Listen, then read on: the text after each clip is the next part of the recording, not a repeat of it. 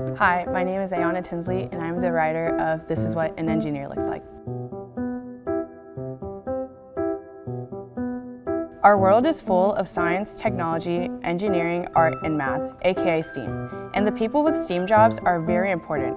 Right now, we're going to meet some exciting friends who work as engineers, analysts, and more. My point in making this book is to kind of open up the discussion more about the fact that there is diversity in STEAM, or that how there needs to be more of it. I feel like adults underestimate elementary school kids and younger students sometimes. The youngest ages they'll probably reach is around 4th or 5th grade, but I feel like we should start pushing this to honestly kindergarten, because yeah, some kids, they'll never forget the time that they first built something with Legos that maybe wants them to become a civil engineer.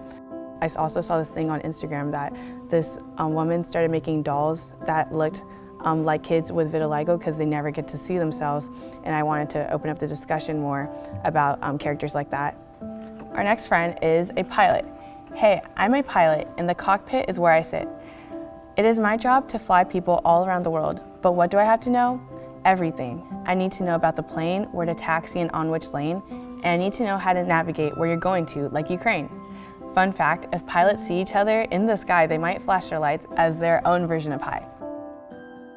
If they are interested in STEAM, they should start looking at things that they're interested in, because I feel like you come to school and you don't really get to learn about airplanes if you really want to, or like you'll have to take certain electives. I want to give easier access to kids that want to follow up with my book if they want to find more jobs revolving around science.